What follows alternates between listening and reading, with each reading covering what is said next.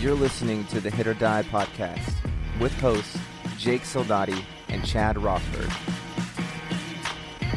Hey everybody, welcome to the HIT.OR.DIE podcast, episode 42. We're here with Boston Red Sox scout Josh Labandeira, hometown boy. Finally live, face-to-face. He was at home last time, but it's great having you on the show again, Lab. Right on, man. Just pumped up to be in the room, dude. The room. You keep seeing it. Yeah, I keep seeing it when I scroll through and pop your guys' podcasts in, and some of the studs you guys have had on here. So it's nice to be sitting where some of them have been. Real quick, just updating people on the store that ordered stuff. I talked to the manufacturer today, and stuff is supposed to be getting out this week. So for the first week or both weeks? Both, everything. So sorry if you've been waiting 2 weeks. That it sucks. I'm actually in that group. So me too. Yeah, we ordered stuff too, just so you know. So that stuff should be getting out this week, and I'll try to keep you posted if it doesn't. But as told today, it's going out. And then COS. Yeah, Ben Peterson. Perfect game. Your alma mater. Yeah, Ben, big, long levered. He's a three-sport kid in high school, played water polo, soccer, goalie on both. Really loose body, not a lot of now stuff. Gets by with, command. He's got 3 pitches.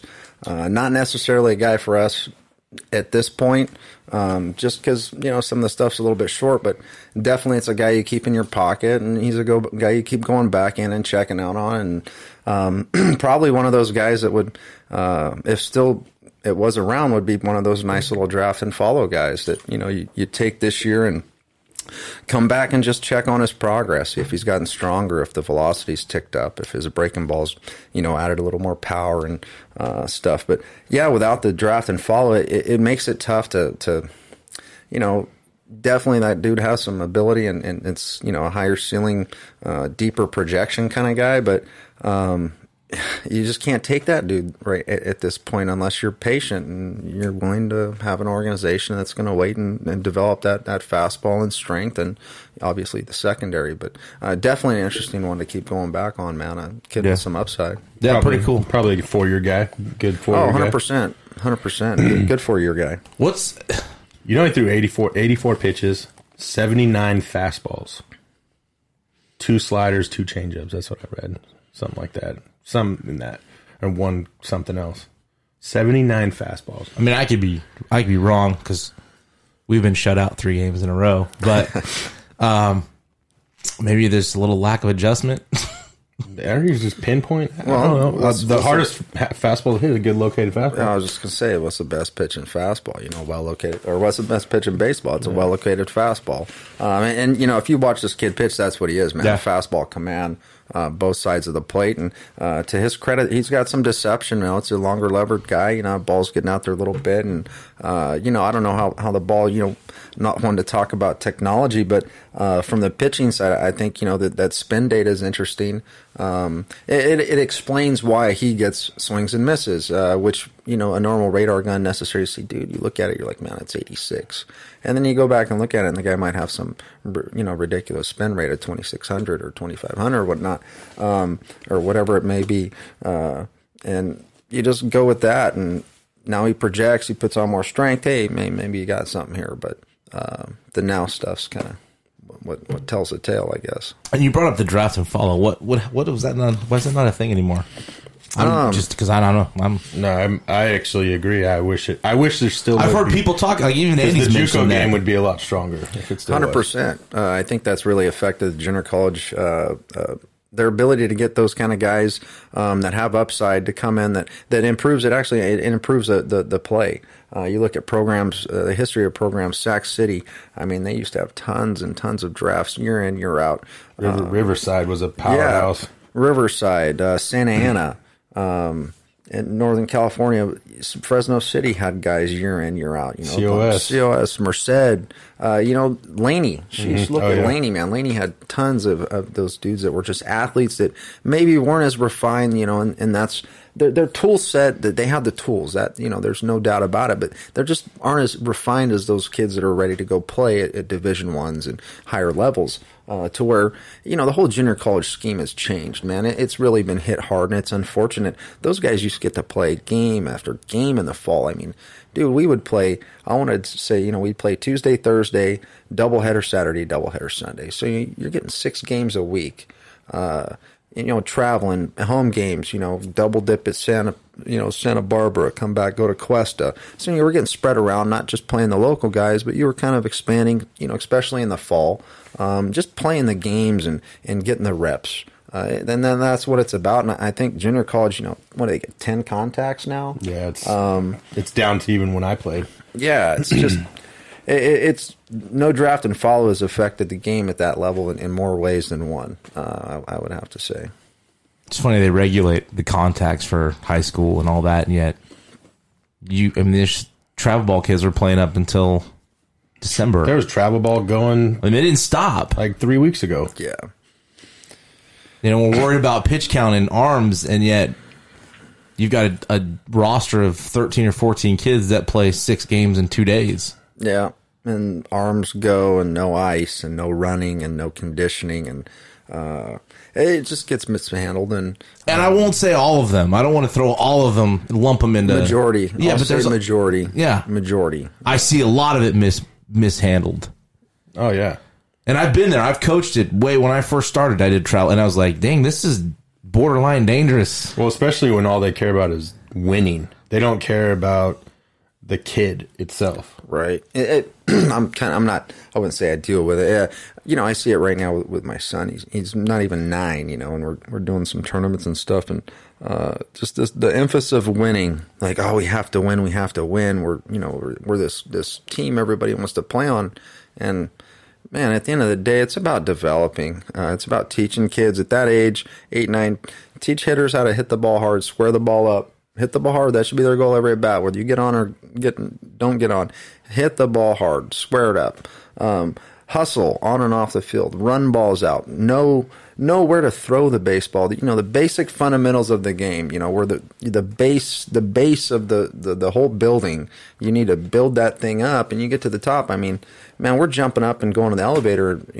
Floor 10 with these kids. It's talking to them like they've been playing for 5-6 years, and you have to teach these little dudes everything, and it's a process, man, and it's patience, and hopefully I have the right temperament, with my guy, but dude, I'm not gonna live or die over a weekend tourney in Mendota if we don't win over 16 teams or whatever. It's about development and just teaching my son how to play the game right, and that's what we should be teaching all these guys at that age. Well, how many, besides you, but you're there for your son, how many professional scouts are at that 9-year-old travel ball game? 0. Oh, okay. 0. I didn't know 0 college recruiters. IMG's not there recruiting. Boris, I didn't see anybody with Boris there either. So, there's not a lot of Scullies being handed out at 8, 9, 10, 11-year-old. They still got to go to high school and get past the challenges of high school that aren't just competition. It's the outside influences that start playing a factor. They play for these travel guys year in, year out. They're doing these tournaments here and there, and it's how good they are. Oh, they're hitting 400, 450. Well, I go out and watch high school, and they're not hitting 250. So, and supposedly they're facing this great and better, bigger competition. I just don't see it. I scout a lot of these tournaments, and there are some good teams. Don't get me wrong. There are some teams that are stacked that do have some prospects, but the majority of them are not. They're not, and it's not that good. Doesn't matter what they're wearing. I don't care what jersey. I don't care if it says anything. It could be any brand, any logo, any team that's a special team. Like, it's about how good the player is at the end of the day, and that's what the college coaches are recruiting. And those guys can preach and talk to their blue in the face about how good their players are and how they develop and this and that. But at the end of the day, it's going to boil down to how good the kid is. And you're selling your product, but you hope that product stands up to what you've been preaching. So it's a funky industry. There's a lot of money involved. Way too much money. in my opinion. Maybe that's Way part of too where much money. the wanting to win comes from too. Well, how can we're you investing dollars? We better, we need to win. But how can you actually say you develop players? They don't. Because you're with them for games, Yep. and maybe 1 or 2 days a week. Yep. Maybe you get these kids to, if it's these big, there's a lot of big name places that claim they develop. I don't understand. I hit with a lot of kids that play for these organizations. They're not in the cages flipping to them. I don't see them hitting them fungo to them out on the weekends at their high school ballparks. I see high school coaches doing it. I see them developing during high school practice at their practices when they're getting ground balls and doing repetitions. But I never see travel ball guys hitting having workouts. Hey, we're having an infield workout, or hey, we're having a hitter's little camp. Some might do, and there might be some that hold them on the weekends. I'm sure there are. But if to say that you're a development program, that's a little far fetched for me. Just call it what it is. It's travel ball. Period. Yeah. Travel ball. There's no way to sugarcoat it. It's travel ball. Period. Well, and you got guys that flip, right? Period. How many? Period. But see, guys flip teams, right? They don't all stay on one program. We're not playing enough here. We're going to take our money elsewhere. And everybody wants to take credit for somebody. You get one kid that's played for 3 different teams. Now all of a sudden 3 different programs have developed him. That makes zero sense to me. I mean, you got to put everybody's trying to put their stamp and label on everybody. They never re-pull their tweet after a guy goes off and struggles at the D1 and kicks back. You know what I mean? They're all in prior to, but after the fact, where they at? So you just got to be careful and just know what you're getting into hey, I'm not saying that's the wrong route. You don't do it. There are some events you go to, that there is colleges. You have to go during the right windows. Attending a tournament in Arizona when not any college school can go to is pointless. It's pointless. The money you're paying for all this so-called exposure and experience, save it. Focus on your high school season. It's January 15th, man. You guys are getting ready to go. You can't even be recruited at that time. Exactly. Yeah, that's talking about the window. We've talked about that. Know the calendar. Go help your high school program get better. Go help your team win a Valley title, hopefully. Focus on your high school season. I'm still waiting for them to announce what travel team a guy plays for when he goes to the big leagues on TV. I never hear it. They always tell you what high school he went to and what former players went there. But they never talk, this guy played for such and such travel organization. They don't, it's pointless. It doesn't matter. They talk about your high school. Be proud of what high school and city you're from. I mean, at least that's how I grew up. We didn't have travel ball. We had Babe Ruth. Little league, that you represented your city. It was about that. It was about your high school. You were pumped up, Hey man, I was pumped up to wear my Menachie gear out, even though people would laugh, Porterville or whatnot. Granted, we have some pretty good players that come out of there, back in the day, but, that's what it was about. That's what you played for. You played for where you're from, man. It wasn't about this organization or you're playing for some travel guru. It was about, the high school, the program, where you're from, man. That's kind of how I grew up. The travel guru. Mm-hmm. Yeah. Guru, that word's thrown around a lot. Guru. There's been some good Twitter beef with some of the hitting guys, like, was it Swingman and Mark Euclid? Euclid and Franzen. Franzen was on that one, yeah.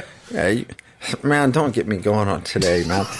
You've got a guy that has not had one at bat in his life. And I don't even know what level of baseball he's played, but it's not even near the level of baseball that you're talking to 2 former players that were self-made players. They weren't tooled out individuals. Euclid, I want to say both Uke and Franny were 9th, 10th round picks around there. Jeez, dude, they're not going to have to work the rest of their life because they're going to be on MLB pension because they were able to go up there and make the most of their ability. And I don't know if Franny was an all-star, but I want to say I think Uke made the all-star team a couple years. He was a fixture in that Boston lineup. And that guy knew how to hit, man.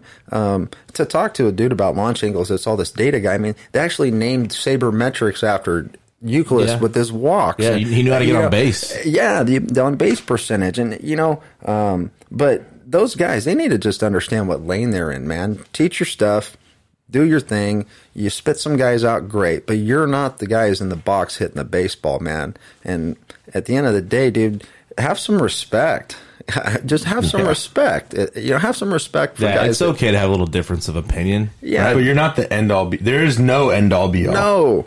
There's so many different ways to do things. I mean, you think about it, I want to say there are some absolutes to hitting. Certain things have to happen, and the barrel has to go certain ways and finish, and you got to get to it direct. All those, there are some things that have to happen, but gosh, I played with Tony Bautista, man. The way he started with the bat open, this big open stance, but by the time that pitcher came, he was in a good, strong hitting position. So, there's, got to look at Juan Gonzalez.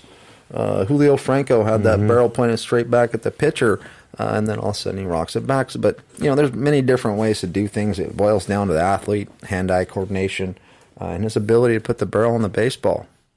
Yeah. Yeah. Let's talk. I mean, it's just funny. Like Euclid and Franson, and I was with the Giants when Franson was with them, and here's a guy that had to grind 100%. every single day to stay in the big leagues. So you don't think he had to get his swing right? You know what I mean? And even Euclid, everybody looked at him and looked, what is this guy doing? He can't hit.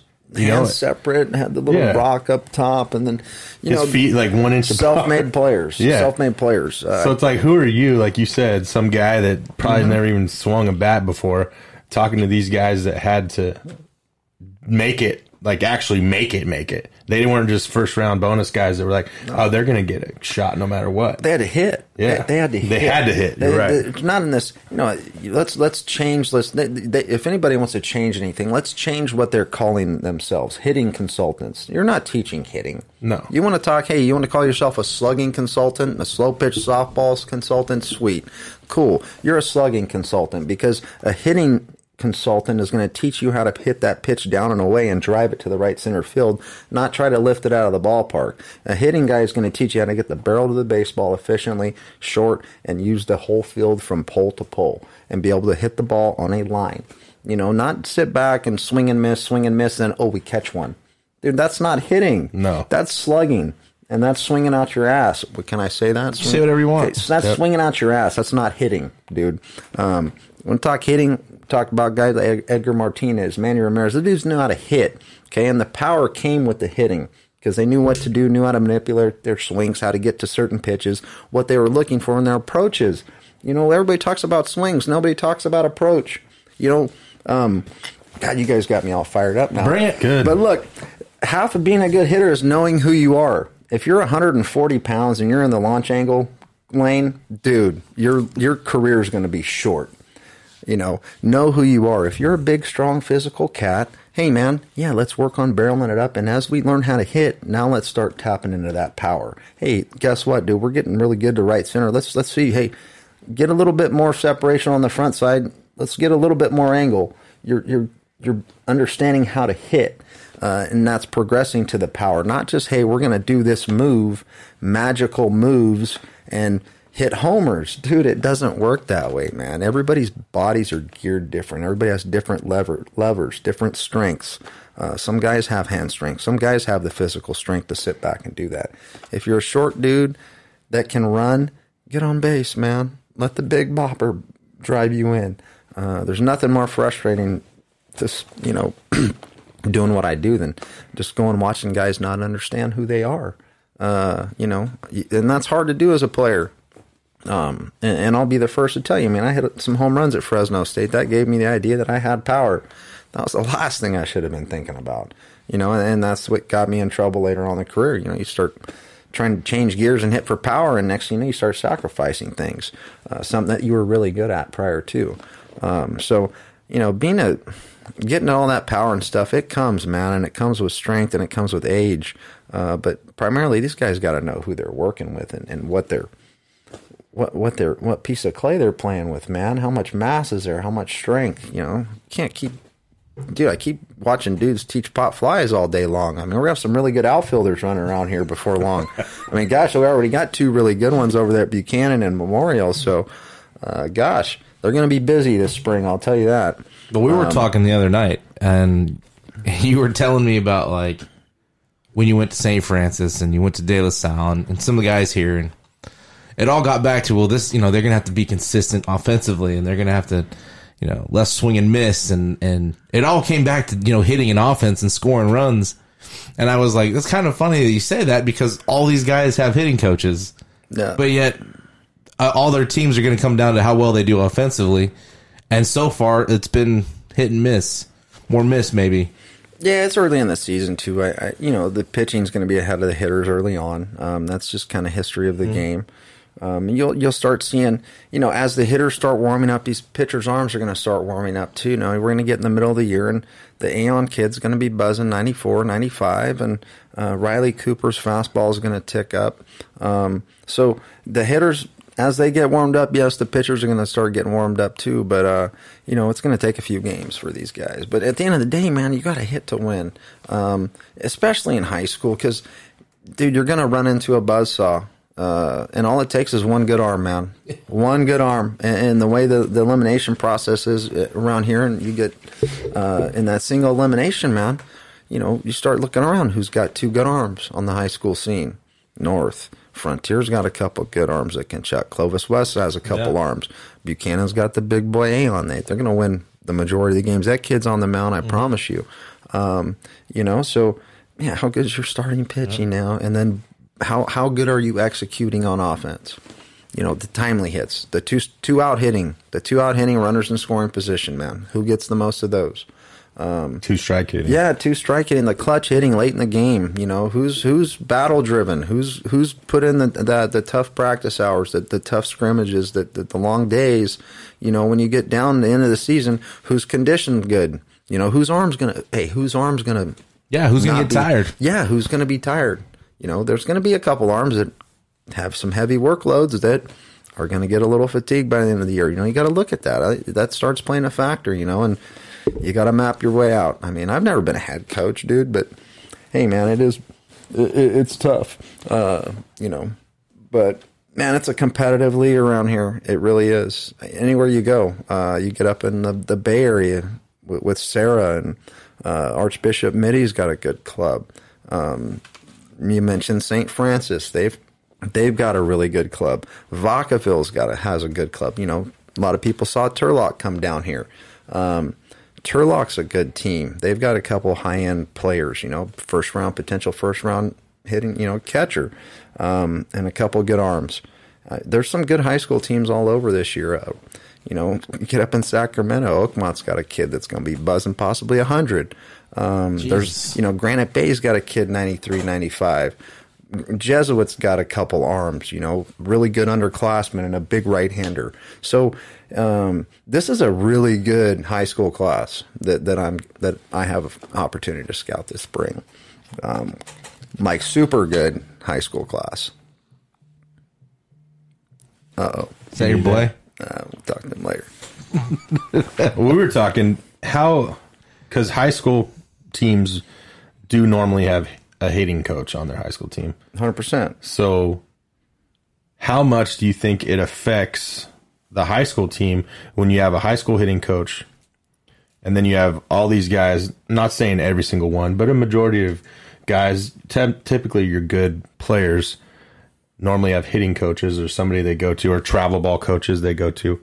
How do you think that affects the dynamic of a high school hitting coach trying to get the team to buy into an approach? It's hard. I mean, they better perform.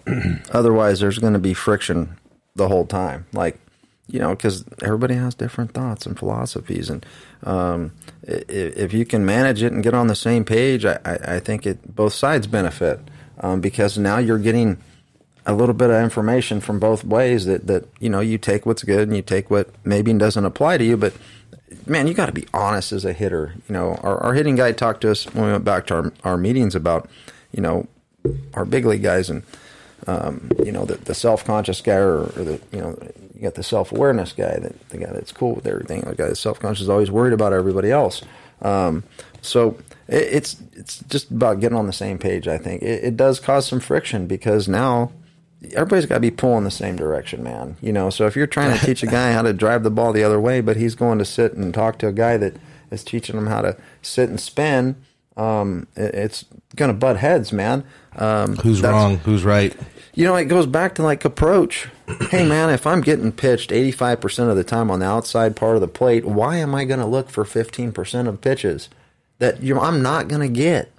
You know, it's pointless. Like, go to a high school game, actually go scout and watch a high school game. Unless the kid's got a little fuzz on the bump, they're not throwing on the inner third. They're not throwing on the inner third. Hitters end up getting themselves out more times than not in high school with that rollover 6-3, rollover 5-3, rollover, trying to pull outside pitches. Breaking balls. Typically, how many right-handed pitchers are right-handed high school pitchers? Breaking balls away to right-handers. Everything's going the other way from right-handed hitters, man. But they're constantly trying to pull. So, hey, man, dude, you're constantly going to be butting heads, in my opinion. And we've also talked with, we both are in the hitting game pretty good. And, we've talked about a lot of these hitting coaches and travel coaches are, you're paying them a lot of money. How truthful are they actually being to their hitters? Because me and you, the money's not the issue. We're not worried about getting money for a lesson. We'll give free lessons if we have to, just to try to get somebody better. And we try to be truthful with them, and we're not afraid to tell somebody the truth. And if they want to go somewhere else, they want to go somewhere else. But a lot of these hitting coaches out there, I feel like they're not being truthful, with their hitters, and they're more worried about how it looks on the outcome rather than how the hitter, looks. I don't know. What are your thoughts on that kind of? Man, I don't know. I love getting lessons. I like working with kids, and I don't work with. I don't open myself up to work with this mass majority. It's not about numbers to me. Like picking out a few kids that to me, man, is I like working with kids that want to be good, kids that want to learn, kids that want to separate themselves from other players. I guess not to say like, oh my gosh, I'm this great hitting coach, but I just think I like working with guys that have that kind of mindset that I might have had at that age. I didn't have that opportunity. I didn't get hitting lessons growing up, dude.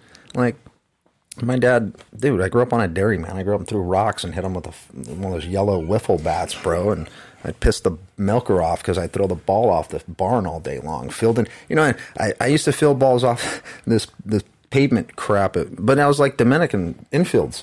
So, hey, man, maybe that might have helped the hands a little bit. But, no, going back to the lessons, like, I want to provide them something when they leave that they got something out of it, whether it's we talk about approach or, hey, man, we might have fixed a load issue that they might have with their hands, or it's just about seeing kids progress and get better and excel at a sport that I love. It's nice to be able to help a guy reach that ability, or had a couple of kids in that past, and it's like, man, I'm not going to go online and tweet about kids I've worked with. Like, you look, man, we can show these kids something. We are not the reason why they are good. They are good because they go out and they put hours in the cage. They practice. They work at their craft. And for us to sit around and tweet and blow ourselves up and pat ourselves on the back, hey, look at my guy. Look at my guy. It's not about that, man.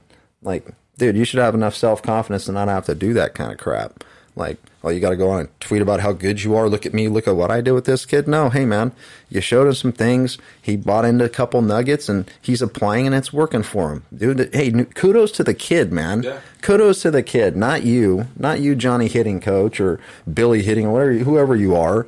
Like, just, hey, man, let's start giving these kids some credit for the work they're putting in. It's, if I got to read another I'm blessed to announce thing, I mean, I think it's great for these kids and cool, but at the end of the day, like, come on, man. Like, dude, you're going to South Dakota State Emperors. Awesome. The whole world doesn't need to know. Cool. I'm not a fan of that stuff. Like, that's I'm not a taster guy. I don't like guys that are tasters. I like tasting themselves, man. Like, dude, get over it. Constantly retweeting about themselves. Dude, turn the page. Let's go. Does it make the job hard sometimes? Because you have to go look at certain guys and it definitely can become a turnoff. It really can, man. It can, especially if they're tweeting about. They could be warning signs, right? Yeah, I mean, we're looking for substance, guys. People forget that when we go out and scout, we're not looking for guys to play pro ball. We're looking for big leaguers, dude. We're looking for guys that act like big leaguers, carry themselves like big leaguers, train like big leaguers, think like big leaguers. Not guys that are carried about the fluff, the social, the spotlight stuff. We want guys that have substance, like ball players, gritty, tough. The professionals, Derek Jeters, man. You think Derek Jeter runs around? That guy didn't run around. No, he never saw anything. Still don't. No, I mean, those guys with exceptional makeup, man. They're not retweeting like stupid crap or. Kids just don't understand that, man. They're being followed and watched 24/7. One retweet just might sour somebody's taste, man. And a lot of them they want to be. Everybody wants the blue check mark, man, and they want to be seen too. Everybody wants the blue check mark. Everybody wants that fame. It's we want to microwave our way to stardom. Let's nuke it, man. That's what we're trying to do with these players too. These guys are. Look at the velocity, man. We're trying to definitely microwave velocity. Yeah. These throwing programs, and guys are sprinting and throwing as hard as they can. Like somebody's going to guys are going to keep blowing out, man. And TJ and guys are now. I mean, what are we going to talk about? The guys getting moved up a year or two, or holding themselves back a year to be a year older. That was next on my list. We can give them because that was a new thing. I hadn't heard. I mean, honestly, it's been going on. We're in a bubble out here, right? We deal with transfers, kids leaving. Yeah, and the grass isn't always greener on the other side. No, but seeing kids don't know that's a turn off to us too. We don't want some dudes that's transferred 2 or 3, 4 different schools. That's a little nerve wracking. Like, why do you keep transferring? What is wrong where you're at that you got to keep transferring? Or, getting into the, 19-year-old senior. It's a turnoff for us as well from a pro game. Yeah, that's the first I'd heard of that going on, and then apparently it's been a thing. Yeah, like we said, 17-year-old senior, 19-year-old senior, the same tools, exactly the same tools. Who you drafted? 17-year-old all day long. Yeah. I mean, more upside, youthful. Granted, depending on the body and how it looks and stuff. I mean, if the 19-year-old still has some projection left, hey, why not? But, man, we're obviously looking for the younger cast. Just look at all the Latin kids we signed. The international market, it's all young kids. So the younger, the better, honestly, for us. I get it from a college perspective. Yeah, hey, you're getting that extra year of maturity, physicality. That's great. You are draft eligible as a sophomore, which, hey, you're not skipping a beat there per se. Hey, Quentin Selma is older. He was draft eligible as a sophomore. And we've had multiple kids that were. But at 19-year-old senior, dude, you better. When I show up to the park, dude, you need to dominate. Like, you need to hit and thump. And if you're a pitcher, you better have some stuff, man. Like, it'd be hard to show up for 86, 88 if you're 19, dude. Like, I get it if you're 17, but 19, from a college standpoint, obviously it's going to help with maturity. Just the kid's going to be older, have a little wiser head on his shoulders. But from a professional standpoint, I mean, I would kind of discourage that. I'm trying to get the concept of it. Is it to help their high school team win? I don't understand. I don't know. What's the point? You're staying an extra year to help your high school club, or like you said, you put up more numbers and you're technically having offer? A freshman in college play his senior year of high school. Yeah, you're like a freshman playing. It's it's like we get the D1 kickbacks to the JUCOs. Those are kind of turnoffs too. I mean, why couldn't you play at the D1? But nobody ever asked that question. It's like all of a sudden a guy goes back to junior college and he's a prospect all of a sudden. How so? I get it from pitchers are totally different animals. But a position player, if you're at a D1 and you're kicking back, that's kind of a red flag. It is. And granted, there are the rare occasions where it is a conflict of interest between player coach, but 95% of the time you just weren't ready. One, you weren't ready for that level, and two, you just weren't ready for that level. Not to say you're not good enough yet, but maybe that might have been a little bigger jump than the ability was ready for. But being a 19-year-old senior, dude, like, you better really do something when a pro guy shows up to the park. Not a big fan of transfers and kickbacks, and it's hard when you get into our game. With the pro side, a little different from the college. Hey man, it's college. It's different. They're not giving them $2 million or $800,000. Right. I mean, I got a report. I got $4 million on a 18-year-old high school kid, dude. People don't understand that, man. That's a lot of money. You're banking that guy becomes the Mike Trout or Mookie Carlos Betts. Correa. You know, Mookie Betts was a 5th rounder, dude. Like, to get Mookie Betts in the 5th round is an unbelievable pick. Paul Goldschmidt, like 9th rounder. Like, I mean, come on, man. Those are the dudes that you, as a scout, those are the guys you make your name on. It's not the 1st rounder. It's the... Yeah, because everybody's going after those guys. Yes. You're all competing for the same crop. Yes. It's that later round. The Doug Fister, 5th round. You know, guy pitched in the big leagues, 10 years? 10, 11 years, You yeah. know, those are the dudes that an area scout will get some kudos for, get some love. Kind of what's your checklist? You don't have to give us the, you know, your details, not the super inside info, but like when you get to a ballpark, what's the first thing that you're looking for when you see, you're going to see a couple kids? Let's do high school. Yeah. High school games, yeah. High school is a little different. I mean, leave early. I mean, you got to get there early. Sometimes that GPS can get you a little whacked out and end up in some unfamiliar and not so friendly territories. Up there, you get in some regions. But try to leave early, man. Get to the park early. Get some familiarity with it. Like, I try to, I don't like to be seen so much all the time. If I got to watch a pitcher, it's one thing because you got to get behind the dish. But if I'm watching a position player, man, I typically don't like sitting in the stands. I like to get down the line. Occasionally, I'll just go out behind center field and I'll watch from right behind shortstop, man. Watch them hit. And I like to maneuver my way around the yard, man. I like to see who gets there early. If there's anybody in the cages, if maybe a kid might be getting some early work around balls.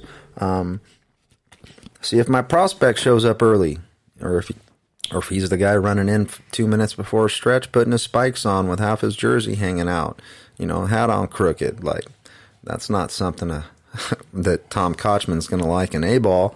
So, you try to get there early, watch them go through a routine if they have one. It's nice to see high school players have a routine. Whether it's, it might be how they put their shoes on and go out and they do certain stretches, they do their little warm-ups, watch them go through a routine, and just kind of watch them kind of prepare, see how they interact with their teammates, coaches, see if they're, maybe if I catch him on the road, see if he's trying to see anything about the ballpark that might be different, that might affect where he plays. Maybe it's a shortstop with limited foul territory down the third base line, walk it off, see how many steps he has or whatnot. Or if it's a catcher, kind of throw a couple balls off the backstop, see what kind of bounce he's going to get. Just look for little things that might separate a player from the other guys, and a lot of times, dude, when you get into Double-A, man, everybody has those tools. Everybody does, but it's those little separators, those little things that puts Chad over Jake. You know what I mean? Like, majority of the time, it boils back down to makeup, man. Like, who's willing to go the extra mile? Who's willing to put it in, or who's willing to get there and prepare? Who's willing to take that extra step and you get there half hour early instead of 10 minutes before stretch.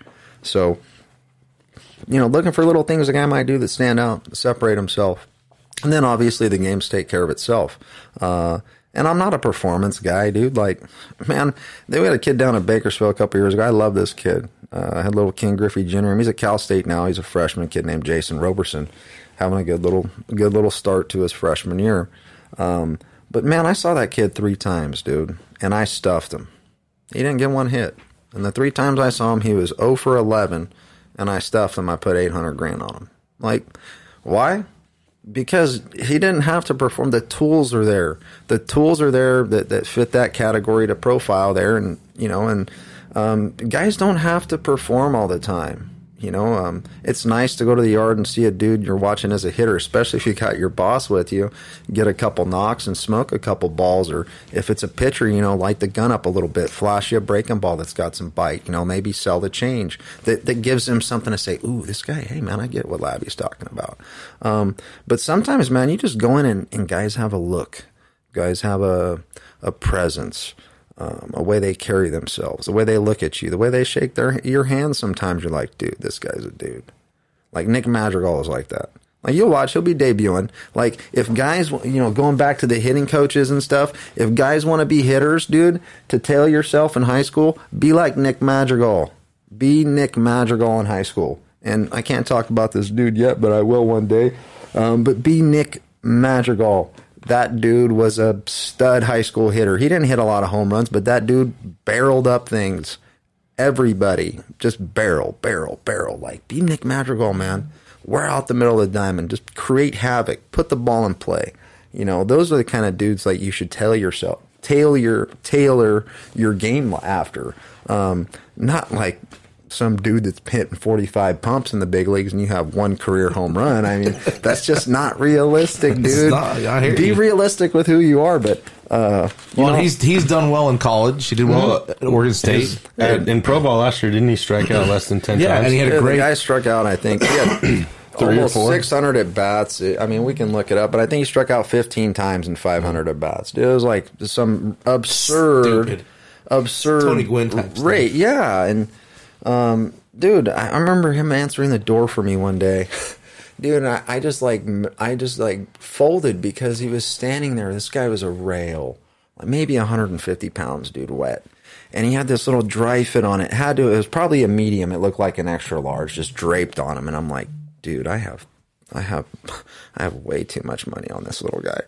Like, I just couldn't get over how tiny he was. But then you go and watch him, and you're like, dude, this guy is a stud. Plays 6'2", 215 pounds. You know, if that dude's 6'1", he's the first pick. Like, slam dunk, D Brown, boom, slam it home. First pick if he's 6'1". It's just unfortunate. It's unfortunate our game we do that at times. But that guy was almost a Red Stock, and you can sit around and talk about almost and shoulda, coulda, wouldas, but that guy was almost my first pick, my first sign. But, you know, it boils back down to these kids, you get the signability, man, and you start finding out who really wants to go out and play right away. You know, taking Carson last year, that was a kid that wanted to go out and play, and that was it was even pretty special. You know, it's Billy's son. The bloodlines are there, the genes are there, and you talk about a guy that had like the intangible things. That was one of the things that really attracted me to him was dude, the guy was on top of what he wanted to do. He knew what direction he wanted to go in, and he put in the work. Instinctive player. The kid grew up at the ballpark, man. Yeah. He sees the game through different eyeballs. You know, we have Darren Baker this year at Cal. The kid, you know, and I talked about him in high school and when I turned him out of high school, but it's like, you got a dude that grew up in the clubhouse. You know, Barry Bonds, Kenny Lofton. I mean, Kenny Lofton's bat boy. Back in the day, and he's learning how to steal bases from Vince Coleman. You know, he's taking ground balls at second base with, who was the national second baseman? He sits around and texts Joey Votto back and forth about hitting. I mean, this dude has a mind that is so much further advanced than other players, and you wonder why there's so many big leaguers' kids that get back to the big leagues and are usually better players than their daddies.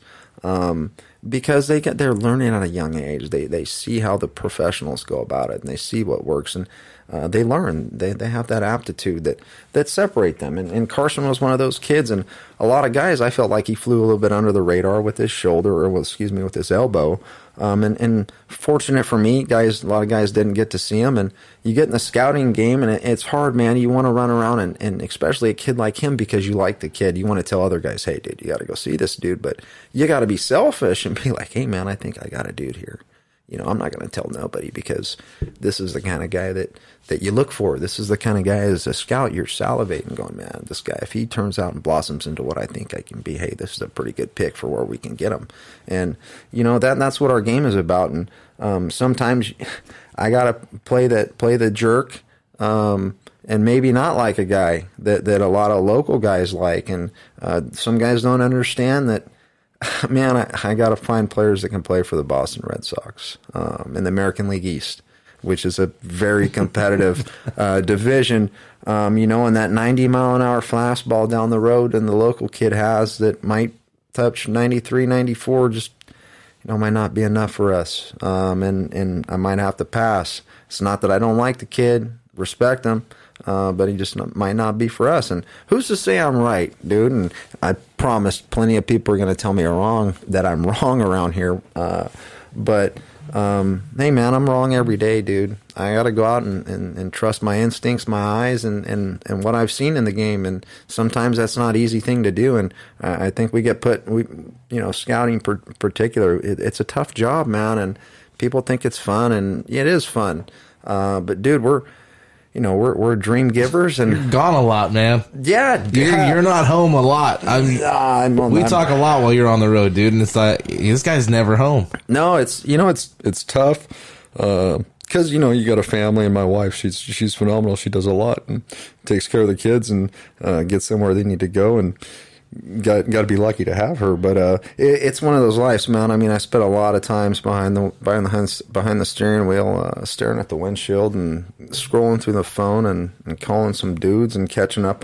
I spent a lot of time catching up with guys. Just it's nice to have guys in different areas and find out what's going on around there. That's part of scouting, man, is having good relationships and connections. Like, I have Bakersfield. I can't get to Bakersfield all the time, but I got a couple dudes down there that I trust that see the colleges, that see the high schools, and they keep me up to date. And, hey, man, you might want to get back down here to see this kid. Ball's come out his hand pretty good. Hey, I'll buzz back down and lay by, throw the pipe on him and see what he's got, and if he's a guy I like to turn in, I'll flip him in and move on. You try not to spend too much time in one area. Might give up who you really like, and there's a lot of players out there, man. And that's why junior college is such a great place for some of those guys, rather than going off to these smaller schools. And a guy want to go to D2 or D3, that's cool, but honestly, that tells me he doesn't want to be a big leaguer.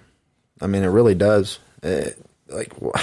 Nothing against some of the local schools, but dude, there's not a lot of those guys when they're announcing in the big leagues that came from D2, NAIA, D3s, D4s. There's just not. I got to scout the places where they're at, and when a kid's more willing and really pumped up to go to one of those places, I don't know, man, it kind of red flag for me again too. Because if you're a dude that wants to play bro ball, you're going to go to JUCO for 2 years, man. You're going to give me 2 opportunities, 2 more years to come watch you play. And maybe after your sophomore year, you've put on a few more pounds. Maybe you've taken enough ground balls in the 6 hole, that arm started to get strong enough to where we can send you out as a shortstop. Junior college is such a great place for these dudes, and I don't know why it's become such a bad stigma. It's like a slap in the face to go to junior college. We're better crazy. We're better than junior college, but you look at it, but they would rather go to a small school and sit the bench and sit behind some junior that came from a junior college, by the way, that's starting over them. It blows my mind. Those schools are going to be there with open arms, pumped up. They're giving you school money to come there if you've gone to junior college for 2 years and proven yourself. Not to mention the Division I's. It might not be a California D1. Those Northeast schools are always looking for California junior college players. The Southeast, Santa Rosa's always sending dudes out. Delta, City, COS, Reedley sending guys. I mean, dude, if you want it, if you really want to be a D1 player, then you challenge yourself. You go to JC. You don't just go to the easy little, before the lights just went out. That was pretty cool. That's only happened one other time. Where is it at? But I love it's right there above the door. Oh, the board looks like a disco light, dude. It's sweet. It's so hard. Like I said, man, it goes back to these dudes want to microwave themselves to the level that they think they're at, man, rather than go out and grind it out, And I'll be the first to tell you, dude, I was a JUCO product. You were a JUCO product. If I had not gone to COS, I promise you. If you told us that. Dude, if I'd have gone straight to Fresno State, I would not have lost it. Junior college was the best move, and for 95% of these kids, it's the best move. But you know what? Dylan said the same thing. Dylan Lee. 100%, man. He wasn't ready to go straight to school. Straight to a 4-year. The breaking ball needed to get a little bit better, and he needed to mature. I think Connor mentioned the same thing, and all those guys. I mean, it's funny that we talk about it when this whole everybody's D1 or bust nowadays. But then they don't get the D1. Now they're going to a D2 or D3. Yeah. So if you're D1 or bust, to me, that's how we were. We were D1 or bust technically, but our way to get to a D1 went through COS and Fresno City College. I wasn't going to settle for anything less until that was my last option. Absolutely. I love what Solberg said, too, regarding just, the price of going to JUCO as a scholarship. Mm-hmm. I thought that made great sense. I never looked at it that way. And it's so true. Because your first 2 years, you're doing your GED anyways, no matter where you go. Well, go back and look at, so most of it, if you want to get back to like and say, okay, this is probably the reason why, is you look at all these people, they do all this travel ball. These kids they're pumping money into this travel, pump. Well, that's the only thing that comes about it. So now we've just spent $10,000, $12,000 this summer on little Mikey to travel around so he could get a scholarship. Well, he doesn't get one. Or he does to like... All of a sudden, yes, here comes the travel ball guy. Oh, I found your kid a home. A great fit. It's a great fit for him. Yeah, because it's not the skill level that, that's why he fits there. Just go to the junior college. Go for 2 years. But now it's like, oh, man, we just wasted all that money this summer. So they jump on this 4-year school like it's the fit. Like that's where it's supposed to be. And it's probably the only school that's recruited them. So now they're even a little bit happier. They get a little warm and fuzzy, and now they commit. And, man, at the end of the day, they look at that junior college, and, dude, they're going to save money. They're going to play more innings. They're going to have a lot better opportunity to get on the field right away. And around here, dude, we have kids are driving past local JUCOs to go to these smaller schools that have reputable coaches with long-standing resumes to go to these smaller schools. It just blows my mind, man. It really does, Well, if you throw that process back, right? You start at 9, 10 years old until you're 18. How much money in the 8 years do you spend on travel ball, lessons, tons? And then, I didn't get a scholarship. Now I got to fork out $25,000. Or you don't get a full ride scholarship, and everybody thinks they're getting this full ride. Well, hey, it costs $60,000 to go to Santa Clara, so I get 25%. So I'm getting 15, right? I think I did the math. I still got to come up with $25,000 to go to Santa Clara, but I'm on scholarship. Not to mention the money I dropped in the process to get the scholarship, which I probably would have gotten the offer anyways had I not done the $12,000 scholarship, because I have the ability. So it just, man, it's kind of vicious little circle. And everybody gets caught up in this game, man. And it's game, and it's just garbage that comes out of these dudes' mouths, man. And it's unfortunate because the long list of emails and it's almost like car sales. It's like, how good is an organization when they have 8 teams at the same level? 8 teams are all 16, 18. They're all the same age. Like, how good is that organization? How good is that team? So now you have your red, blue, yellow, turquoise, pink, teal. Well, who's really magenta. getting the love too? Yeah, like who you got? Now you're favoring somebody. You have your elite team. Well, now you have your other 6 teams that are pissed off that they're not on the elite team. And dude, it's a joke, man. I mean, it really is. So save your money, go to junior college. Well, even these kids that are going to Division IIs, Division NAIs for scholarships, they have good grades. A lot of the JUCOs are like me. I was going to a junior college anyways, just grade wise. But now with the way high school is and everybody's graduating and being able to have good grades, you could be there for a year. You don't have to be a JUCO for 2 years now if you have the grades. If you're a qualifier, you can transfer out. And I speak just because I coach with Coach Purse, but that dude's got connections. That guy's a very well respected coach. If he calls a guy and says, "Hey, Hookie P here, dude, I got a freshman. This is a kid that you're probably going to want to jump on that you're going to want to get. He's going to be ready for you as a sophomore." Hookie's going to come see that dude, and it boils back down to skill level. Have some, be realistic about your skill level. A lot of times I go watch pitchers and, you talk to the dad and he's talking, oh man, he's been throwing, he's up to 90. Okay, well, that's not going to pitch in the SEC. Your son told me he wants to go to Alabama. That's not good enough for Alabama. So, you got to reroute, be realistic. Hey, that might be more of Cal State Bakersfield or, a smaller school, maybe not of the SEC caliber. Set your sights for something that's attainable. And then don't be let down when, oh man, I didn't get to go to Vanderbilt. Well, dude, you're throwing 84 miles an hour. Or go to a JUCO and develop 1 more year, 2 more years. Exactly. And then try to go there again.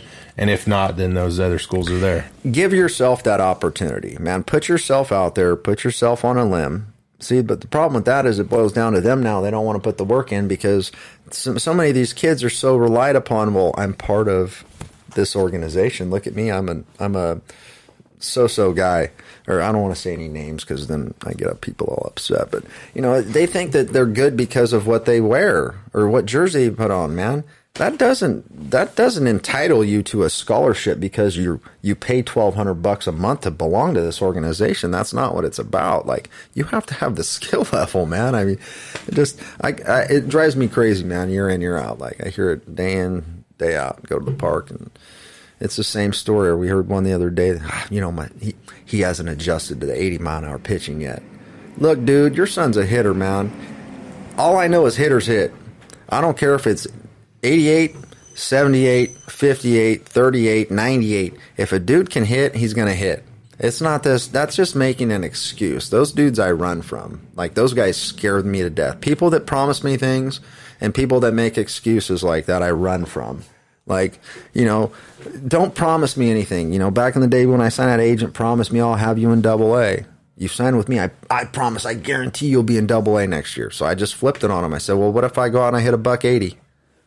It got dead silent. Oh, well, will I still be in AA? Well, you're going to have to, okay, so don't guarantee me nothing because you can't promise me that. Like, run from people that do that. Kids, if people promise you things that guarantee you that, run. Like, get away, go away. Nobody can guarantee you that. Oh, I promise you'll this. Well, that guy's probably lying to you. So just be careful. Like, tread lightly. But it's an epidemic, dude. We're dealing in a funky era of baseball. I mean, God, I just can't get off it. But I heard there's a name of a facility called HIT.OR.DIE. Yeah, we're teaching hitters, dude. This ain't a around slug. here. Yeah, No, it's up north, right? No, I think it's local. I think it's, I don't know. I've heard it's called HIT.OR.DIE. Okay, like what is that guy? They're going to teach you how to hit. That's for sure. Yeah, I'm going to learn how to hit that pitch down and away. That pitcher's pitch. I'm going to learn how to hit that one. I don't know. They're just dude. working on what Batesall says, F8s. You know what? Bates, like I tell people this all the time, like the best hitting lesson you're going to get in town, you got to have a scholarship to get. Like, and it's right there at Biden. He is really good at what he does when it comes to when guys get in the box and making his changes and tweaks with them. And you look at what guys do that buy in. I mean, year in, year out. Like, guys scuffle as freshmen. It take them a little bit. Some guys adapt early. He has had those freshmen come in that step in and they're advanced. But you look at some of these other dudes, they scuffle their freshman and sophomore years, and then all of a sudden, Tim John's starting to figure it out. Fresno is lighting it up. Fresno's got, like, that silly juice, Yeah. So does Tim John, both of them. And that's the thing about Bates, man. It's such a process, and he's about sticking to the process, trusting the plan, and having trust in what you do, not just like, you got to be a confident dude with to play for Bates. And, a lot of local kids want to go for him, go there and play, and they should. But they need to know they got to be tough, man. Yeah. Bates is a dude that, hey, man, he's going to hold you to a high standard. Like, if you're not cutting it, he's going to let you know. There's no sugar coat. And I respect that. Like, we need more coaches like that. We need more guys to tell it. He's put some dudes out in the big leagues. I mean, it works. Yeah. It's the right recipe. And that's probably what scouts see is he's preparing them for pro ball. We look at it. You got to be tough. Look at, you could probably pull up a computer, you look at Fresno State, Nevada, in our area, Northern California, big leaguers come from, not to say they don't come from Stanford because they've had their plenty of big leaguers, but man, you look at Fresno State, Nevada. Fresno State and Nevada spit out a lot of big leaguers. Cal, a lot of big leaguers. Like, dude, there's a reason those guys come down to Biden and watch, man. And that goes back before Coach Bennett, before Coach Batesall was there with Coach Bennett. I mean, dude, Weaver, Pettyjohn, you always had an arm. They always had players, and in Fresno, you talk to older scouts and they love coming to Fresno. Gary Hughes was a guy I got to sit with at the draft this past June. And dude, you want to talk about a local, like not just a local. That dude's a national legend. That guy signed John Elway. I mean, I can't even name all the big leaguers that guy signed. That guy's like Babe Ruth of scouting. And that dude talks about Fresno like it's one of the most special places in the world. He loves coming to Fresno. Loved the Silver Dollar. Used to stay with the owner of the Silver Dollar. And Gary Hughes. I mean, that dude, like I said, man, that guy's like the Babe Ruth of scouting. And going to talk about that draft, but sitting there with that guy, people are walking by Charles Johnson. He was the scouting director that drafted Charles Johnson. Hey, Charles, what's going on? How's your mother? He sees Randy Johnson. He's shaking Randy's hand. And these players they have the utmost respect for this dude. And, I'm fortunate enough to be sitting next to this guy. And that's one thing about baseball that is so special, dude. You never know where you never know what path you're going to cross or who you might see that day. I'm sitting on this bus with Hall of Famers, dude. Sitting at a table eating lunch, Brian Roberts. I got Lee Smith down at the end of the table. He's holding court down there telling, stories and stuff. And it was one of the most amazing experiences, and it's all because of a little white baseball with red seams, man. I've gotten to go to Canada. I played in Canada when I was in junior college. I got to go up there and play in the SMBL. Dude, that was the greatest thing ever. And then I played in Culiacan, Mexico, one winter. I've been all over. I've been to probably 40. I don't know the exact number of states, but it's in the mid 40s, across the country. I've been everywhere, dude. All chasing a little white baseball, man. It's a massive fraternity that you build and you grow, and it's a special one to be a part of, dude. Especially being able to say I was fortunate enough to get to play in the big leagues too. There aren't only 17,000 ever. Granted, it was a really shitty little run that I put up there, but I had a uni and I got to play for Frank Robinson, and dude, baseball is an amazing sport. And you talk to guys like Coach Purse about it, and it teaches you more about life than any other sport. And learning from a guy like Coach Bennett and being around those kind of baseball people, it's really, you just can't put it into words. The amount of respect, not only respect you have for the game, but for the people that taught you to love a game that you love the way I do. And I know you guys do too. And dude, this is one of the greatest things this valley has, is this hit or die. This is awesome. You guys are branching out. You're getting down. You're talking to Long Beach State. You're talking to Coach Esker up at Stanford, Hookie, Savage. Dude, this is great. People need to hear this kind of stuff. They need to hear guys that have been around and played a little bit, that have some experience, and the local coaches you're having on, man.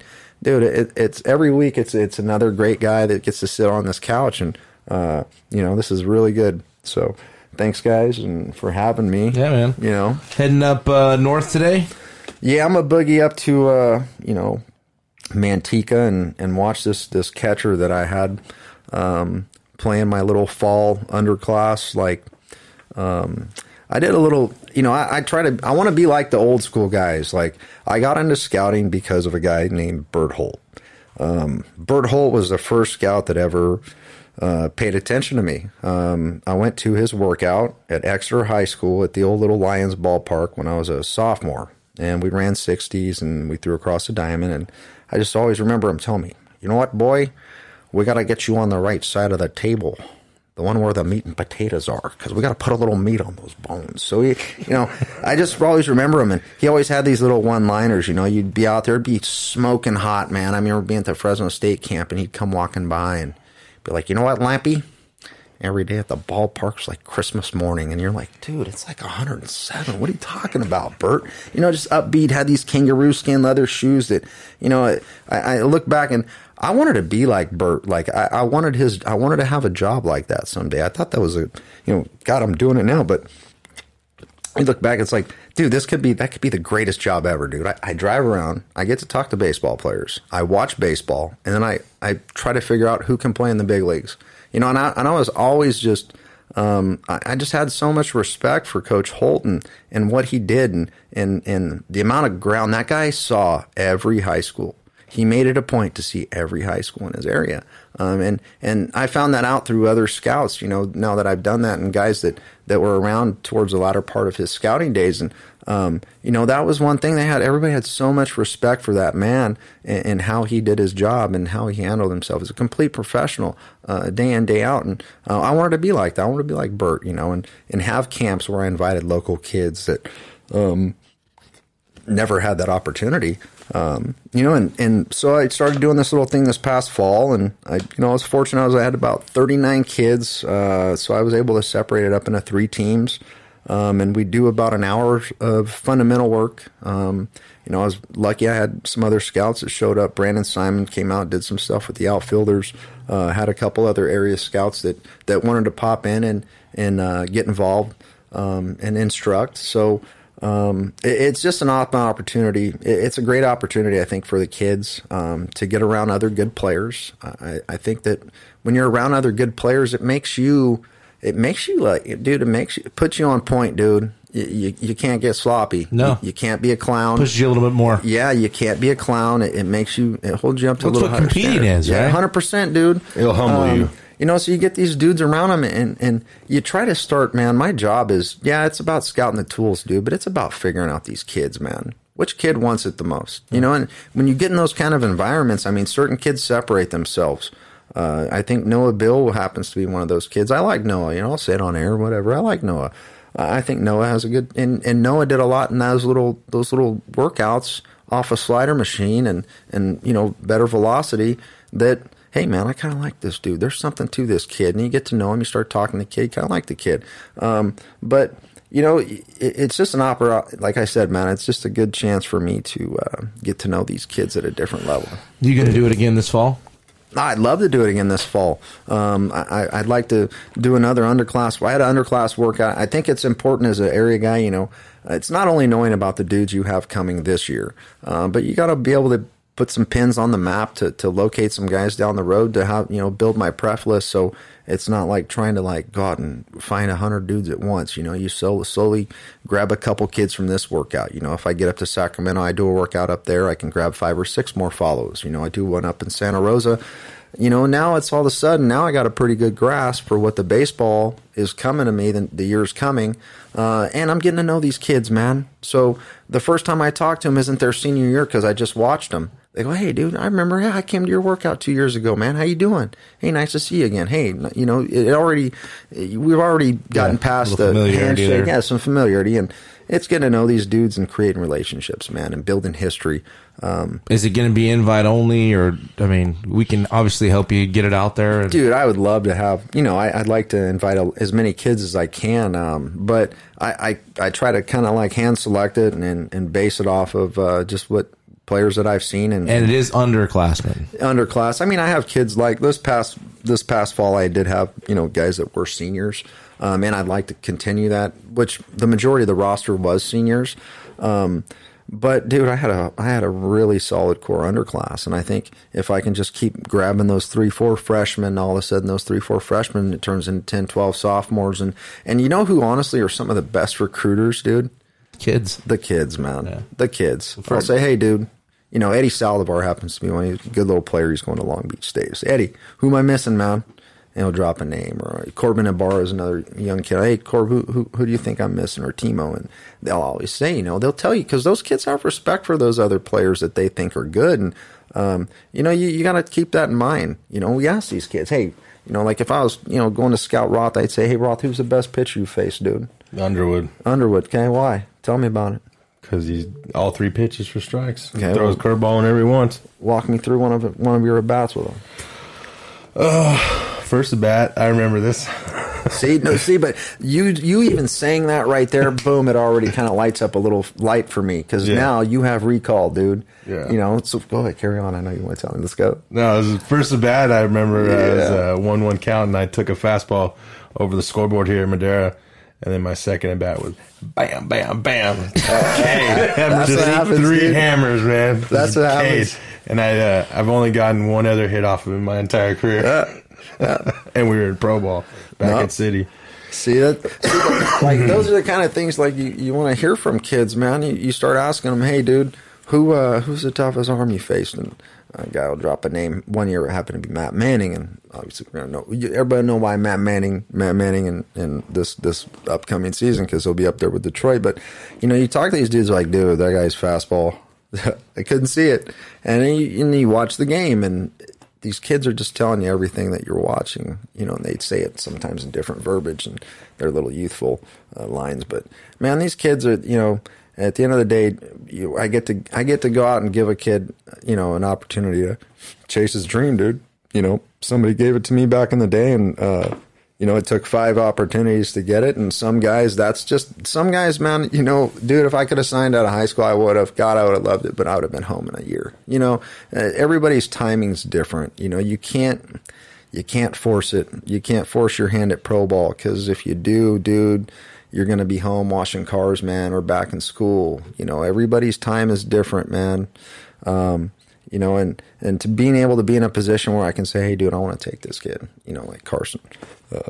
That one really excited me, just because I'd known him for a long time, man, as a young kid, and I knew he wanted to play pro ball. There was no questions. He wanted to play, and that's the most important thing is you can't dude, if a kid doesn't want to play, man, he's not going to last. He'll be home. And then I got to go look at his mom and dad, and dude, I don't want to explain to his mom and dad. We had to release a kid that could be a junior in college now. That's a hard conversation to have, because once they get into Carson's out, and hey, I did my job.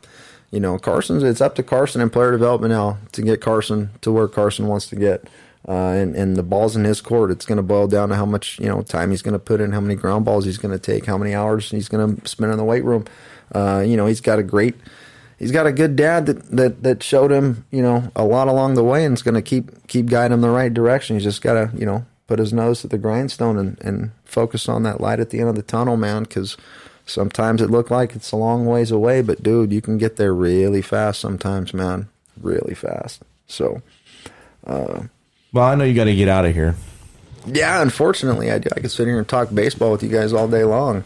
This is what we typically do. Well, we promise you and guarantee you will be on the show again. No, you did. That was great, man. No, I know you did. I was honestly, man. I was really pumped up. Like I said, dude, like what you guys are doing. This is awesome.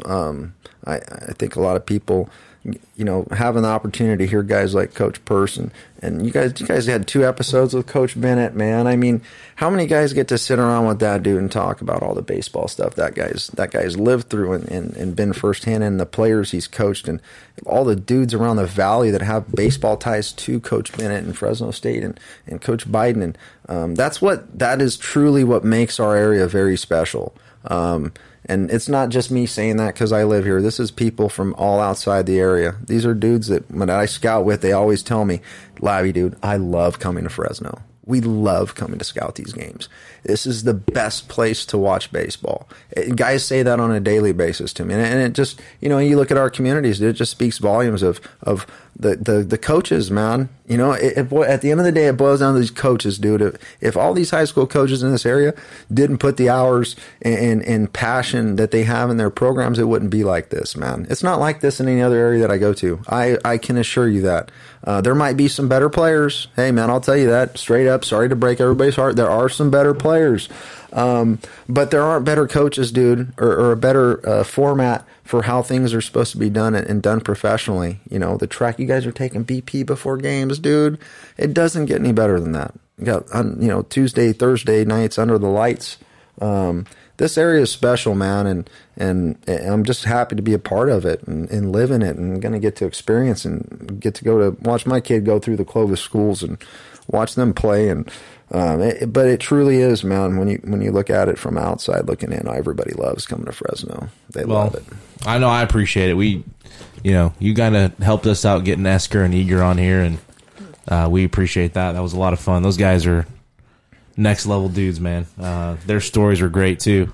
100%. And we haven't really. I mean, talking to them, they're like, "Yeah, who can we help you get?" They invited us to practices, and same with Savage, and it's been a lot of fun so far. So that's what's nice about like true baseball guys, man. Like true baseball guys, and you can tell a baseball guy within the first 5 minutes you meet him. Like like this is a baseball dude because that's how they are, man. They're open. They want to learn. Like, well, you said something about Purse, right? About his connections, and we're not playing, right? So we just did the podcast. And Chad, how quickly did that turn around with Savage and Vanderhook?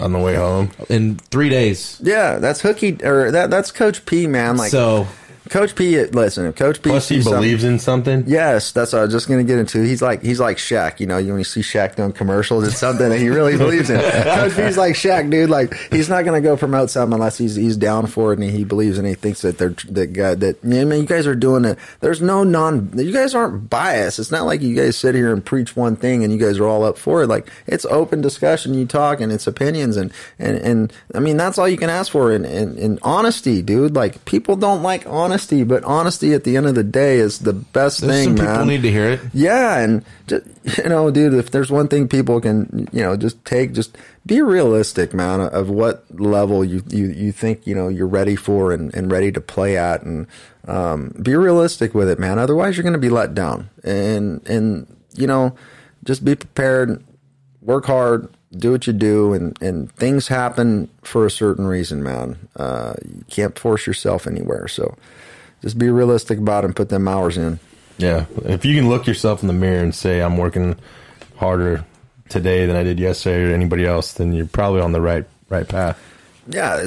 Dude, I tell the kids every time, man, when I do a workout, it's like, you're not just competing against the dudes right here in the Valley. You're competing against, you guys trying to get scholarships. This is a nationwide competition. And if you want to play at the level that I'd like to send some of you to, man, it's a worldwide competition now. So you got to get outside and understand and know that, man, dude, this ain't going to, first off, it's not going to be an easy process. It's going to take some time. It's going to take a lot of hard work. And most importantly, man, like, you got to be lucky, dude. All it takes is one day. Guy comes in and sees you, man. All it takes is one day. Guy roll in to see you, and next thing you know, you got a scholarship or somebody's trying to offer you a little bit of money to go chase your dream. Just be ready for that opportunity. Prepare yourself for that opportunity. I mean, that's all you can really tell these dudes. But I look forward to seeing you guys on the diamond coaching. I'm sure there'll be some heated battles coming up as we get into this track play. I think it's going to kind of be a bloodbath this year. I don't necessarily definitely know going to be some low-scoring it. games, I think. A lot of arms. Yeah, man. I mean, gosh, you look at, and you get down to Bakersfield. Bakersfield's a friend. Frontier's got two quality arms. That little England kid, I saw him pitch on Friday. He can spin the baseball. He's got a little hair on the fastball. And then the Hoffy kid, I didn't get to see him, but I know he's got a pretty good little arm. I actually liked how he threw his slider. A lot of 2-0, 3-0. Like, he had good command of it. Good feel. Had a little fuzz. He was mid to upper 80s. He was a kid that came to a workout. Yeah. But a lot of upside. We'll be seeing you around here Easter Classic, too.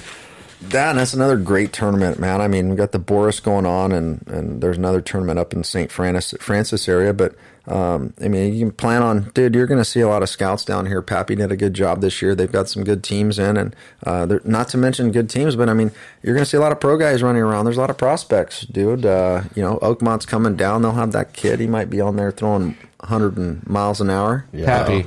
You did a great job. Is he watching live or something? No, but he'll get it. He'll get it? Yeah. Dude. They all do a fantastic job. Dude, this dinner's classic. I mean, it's going to be, it'll be a little bit different without Sam and Sam's jokes. And Sam's jokes were always classic because he's busting Pappy's balls. And God, if anybody needs his balls busted, it's Pappy. I mean, dude, I love that guy, man. We love busting his balls. He's and James. James was good for Coach P. James Patch was always good for. I'm sure Coach P is going to make a celebrity appearance. I hope so. I miss that guy. Don't get me started talking about him too, because man, you talk about legendary coaches, dude. Okay, just real quick before I get out of here. But if people want to put that man's coaching career, nobody. That dude. When you say legend, that's capital letters. All the way across. Yeah. Coach, 32, 33 seasons? 32 seasons, okay? You get a plaque. You get a plaque for winning the Valley or runner-up, okay? That little shed right behind first base dugout has 15 plaques. You start doing the math. That guy is playing for a title every other year, and then he's winning one every fourth year.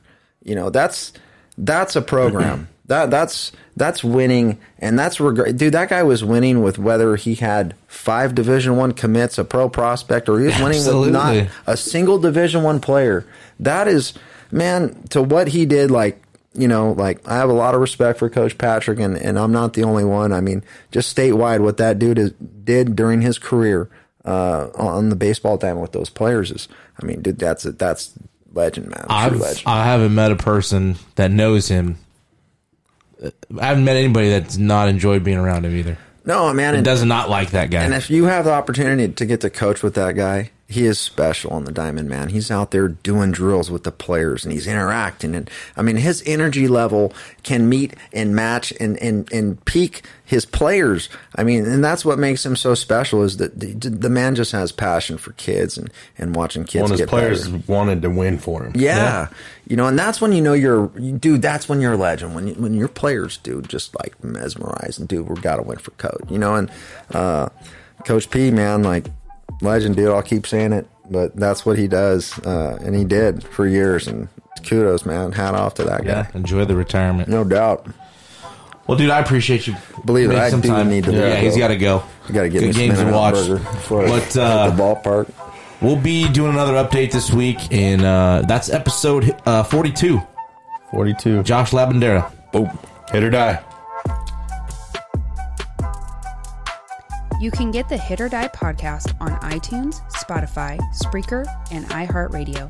The show is also available on YouTube. For news and updates about the show or to get involved, check us out on Facebook and Twitter at Hit or Die Podcast.